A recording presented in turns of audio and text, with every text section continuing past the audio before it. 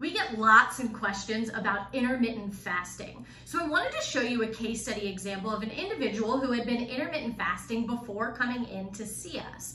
Now this person was doing the 16 and 8 version. So she was only eating between the hours of noon and 8 p.m.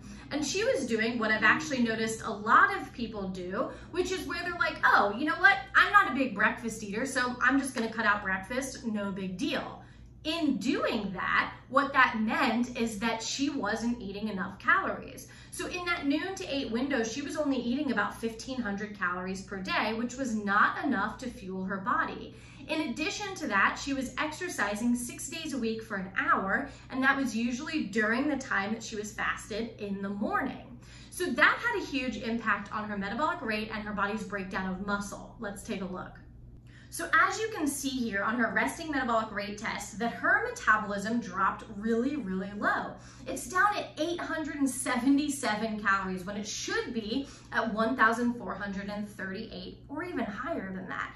This happened because she wasn't fueling her body enough. Her metabolism adapted. Her body is not just going to keep burning all of these calories, it's going to bring it down because it doesn't want to consistently be burning more than it's being given. And that's exactly what we see here. What we're also seeing is that her body is breaking down 25% more of her muscle mass than it should be. This means that her body is just chipping away at lean mass and muscle to get those additional calories that it needs in order to function.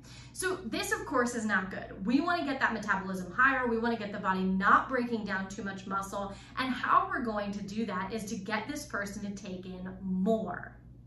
So we actually recommended that this person take in 2,300 calories per day, not only to fuel her body's needs at rest, but to restore that metabolism and get it up to that 1,400 or higher, and to fuel the workouts that she was doing. Now, this person was really, really adamant about sticking with intermittent fasting.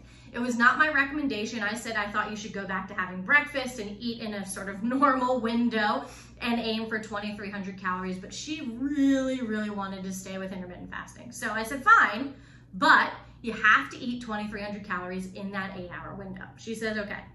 She goes, she comes back for her follow-up visit, and in the follow-up visit, she says, you know what? It was actually really hard to eat 2,300 calories in just 8 hours, so I ended up eating breakfast. Now, I point that out because that is the case for so many people. They just cut out breakfast and don't eat enough during that time that there's eating window for intermittent fasting. And then when they do try to increase their calories, they can't do it in that small period of time.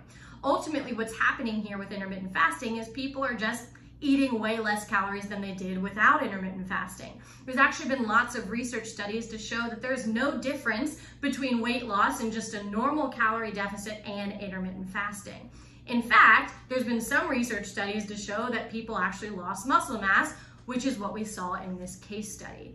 So needless to say, it's really important that you listen to your body. This person was noticing some poor energy during her workouts, but just thought, you know, it's early in the morning, whatever. She thought that was a normal part of just being fasted and working out, but really, she was severely under-fueling her body, and her metabolism had dropped really low. Her body was breaking down too much muscle mass. She continued to eat 2,300 calories after coming in to see us. She started not fasting anymore, and she almost immediately noticed better energy during her workouts and better performance. And all in all, her body was functioning much better for her.